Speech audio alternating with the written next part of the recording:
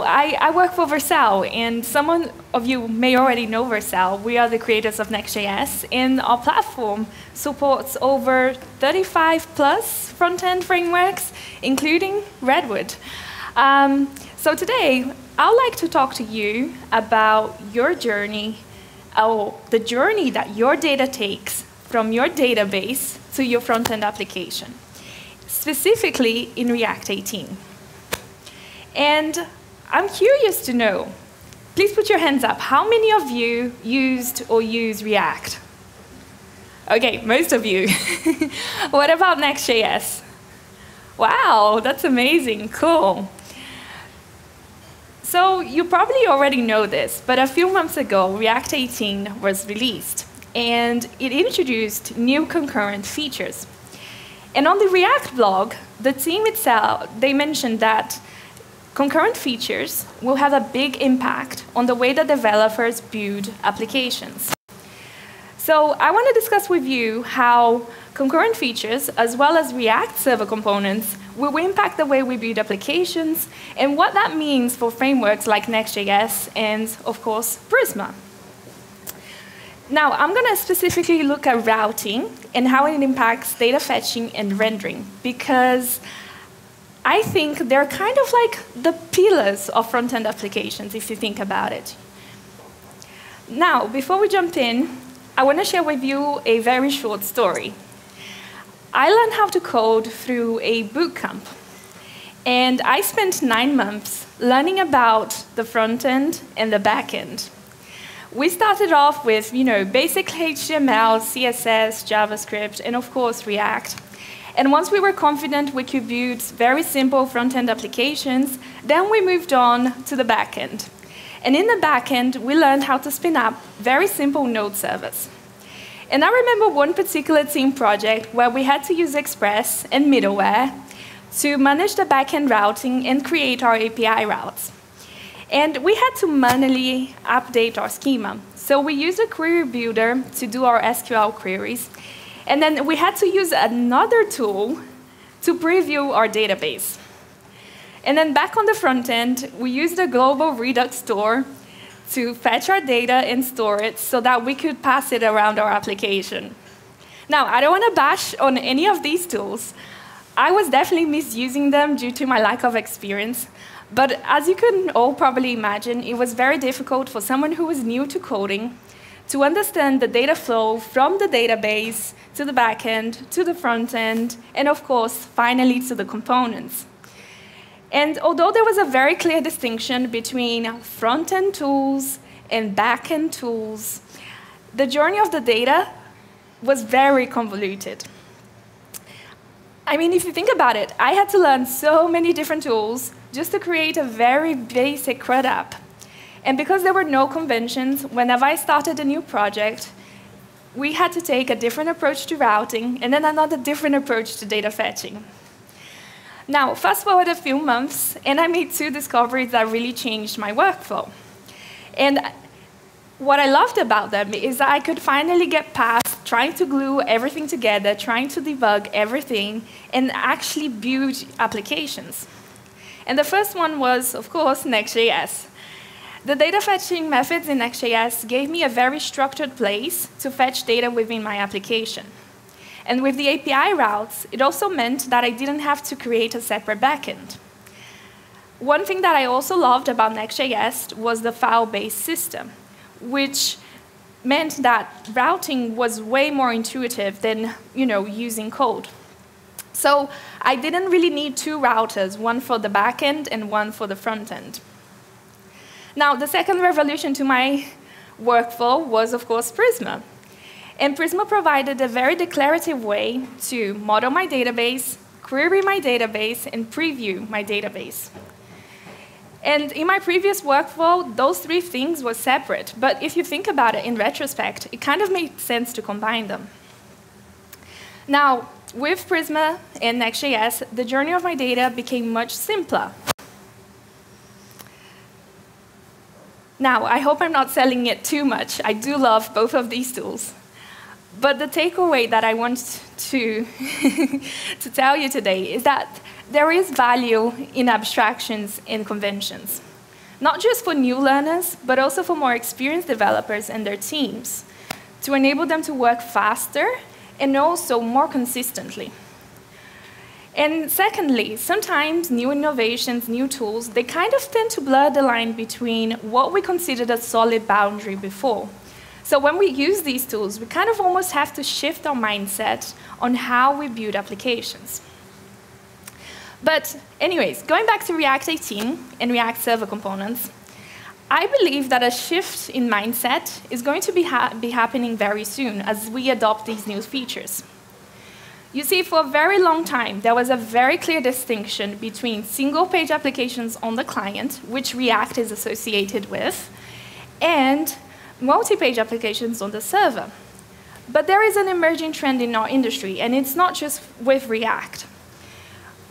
We are seeing front-end frameworks moving towards more hybrid solutions that leverage both the client and the server. So in early 2020, the members of the React team, they were publicly discussing moving more rendering work to the server. The idea was that if we have to go to the server anyways to fetch data, could we do some of the rendering work while we're there, and therefore reduce the amount of code that we send back to the client? Now, you can probably imagine the hot takes that follow that tweet, and they can be summarized as, this looks a lot like traditional server-side rendering, you know, a pendulum swing back to MPAs. But to quote a not-so-serious meme from one of my favorite people on Twitter, this is less of a pendulum swing and more a spiral of incremental improvements or switchbacks. We're not looking for purely SPA or purely MPA, but we want to combine the benefits of both the client and the server. So each time this conversation was brought up on Twitter, the React team was careful to emphasize that they were looking for a hybrid solution. And I think an important takeaway here is that this hybrid solution wouldn't be creating additional requests to the server. It would take advantage of a request that already has to exist anyways. So in December 2020, the React team gave us an early Christmas present that would enable frameworks to move more towards hybrid solutions. And that was React Server Components. When you combine React Server Components with features like Suspense and streaming, we have the primitives or the building blocks to address some of the disadvantages of multi-page applications while maintaining the user experience of single-page applications which we come to love. But there is one last piece to the puzzle. In the last few months, the Nexjs team has been considering if we need to go to the server to do data fetching, and now with React Server Components, we are going to the server to do some rendering, could we also use the same round trip to do some routing?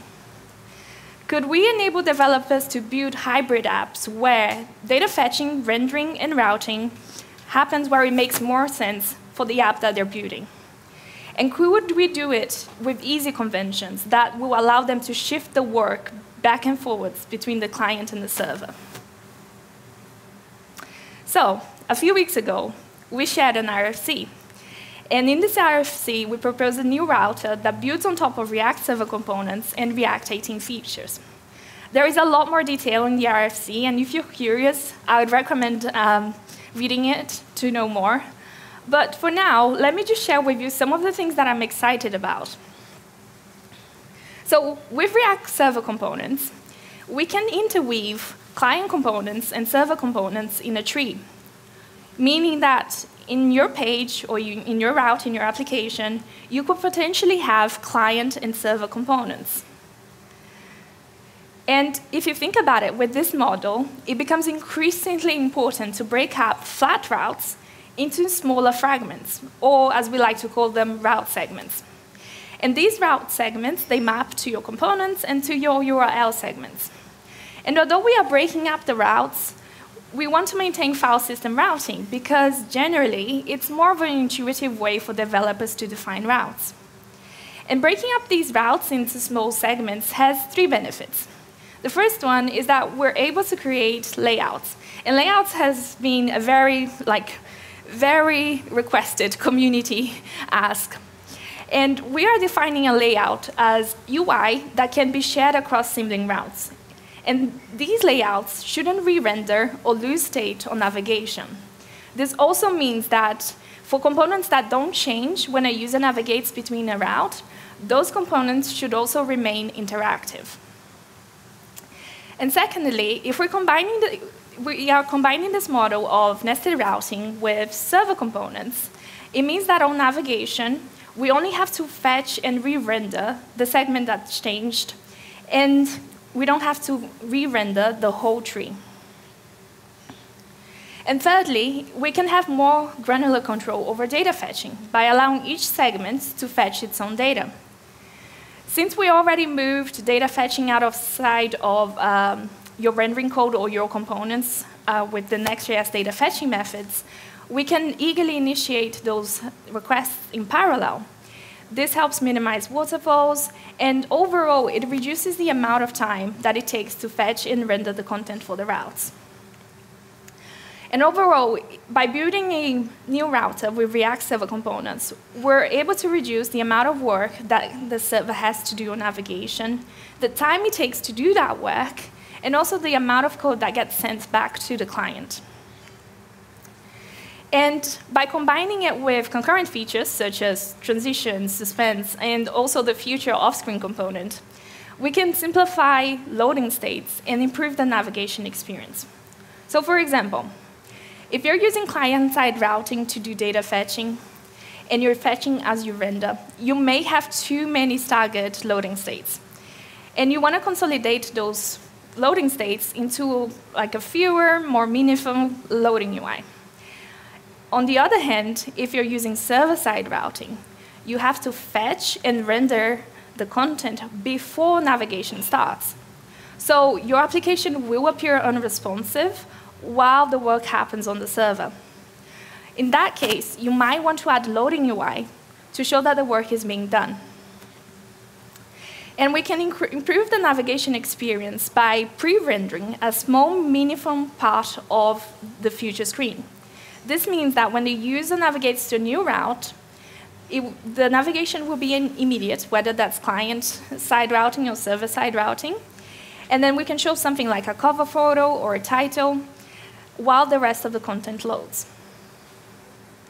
And in a similar fashion, and this is one of my favorites, is that we'll be able to stash routes in the future. So any routes that have been visited can be stashed, and then we can pre-render routes before they are visited, so that when the user navigates backwards and forwards between those two routes, the navigation will not only be instant, but we can also store the state and restore the state, sorry. Now, if routing, data fetching, and rendering are the pillars of front-end applications, then I want to argue that URLs are kind of the foundation of it. If you think about it, the web has something unique, which is the ability to link to almost every single piece of content on any device, with any browser.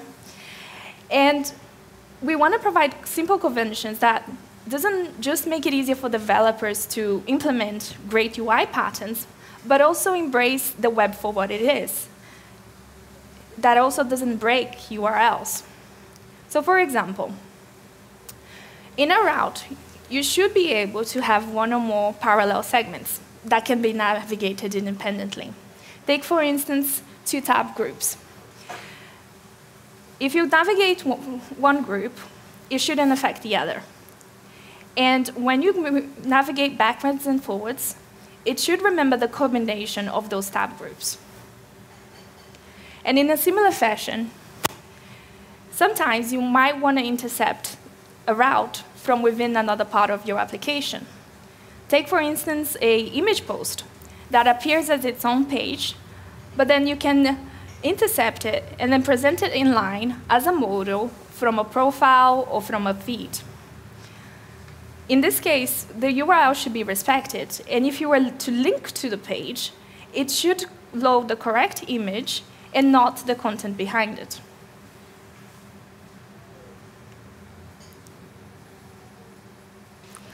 So I've talked about React, and I've talked about some of the things we're excited about in Next.js.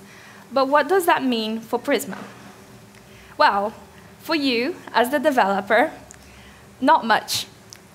And I know this might sound a bit anticlimactic, but it's actually a sign of a good architecture, because we're able to completely and fundamentally change one side of things without affecting the other. But saying that, let's see how Prisma might fit into this new model. So with Suspense and streaming, we might consider breaking up our requests into essential and non-essential.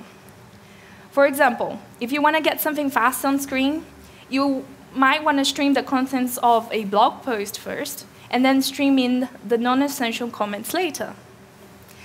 With nested layouts, you might want to fetch your e-commerce categories in the menu, in the parent layout, and the individual product info in the nested pages. And with meaningful skeletons, we might pre-render a blog post by fetching the post title and the cover image first, and then the rest of the content. In each one of these cases, React and Next.js will deal with the data fetching and the sequencing. And Prisma is ready to handle the data requirements. So this kind of like fine-grained data fetching is exactly why Prisma is so good. Now, I want to conclude today with some thoughts and some of my own opinions on abstractions. On one end of the spectrum, we have databases, and we have all the complexities of storing and retrieving data from databases. Just ask any of the speakers here what they do, and you will know that databases are complex. But on the other end of the spectrum, we have browsers, and all the complexities of drawing the pixels on screen. And as app developers, it's our job to manage the data flow from our database to our application. We could use raw React to manipulate the DOM. We could use raw SQL to manipulate our data. But if there's anything that we can learn from the success of React over these many years, is that there is value in simple and more declarative abstractions that rein in the chaos of these underlying languages. And it's not just about the ergonomics of abstractions. It's about benefiting from the immense experience that these teams have and get pulling their updates to your project. So essentially, we have 3 teams that are working on very specific things. And what we can do is we can let them almost ghost code or ghost write the boring and hard parts of building applications so that we can focus on the fun stuff. So thank you for listening, and I hope that has given you a glimpse of what we're thinking about in Nexjs. And I think right now it's time for questions.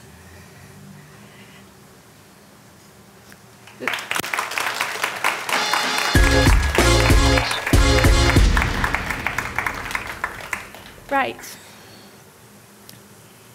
Any questions?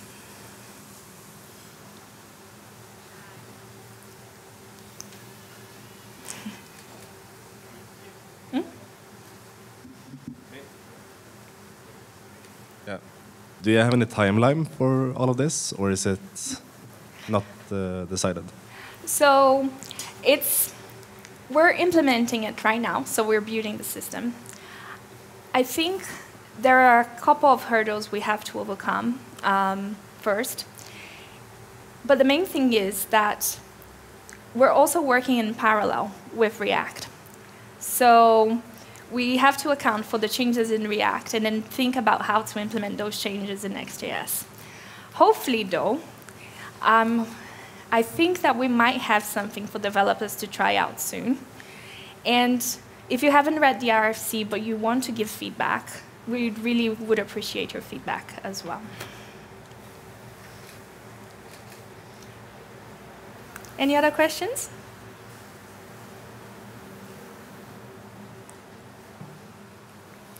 All right.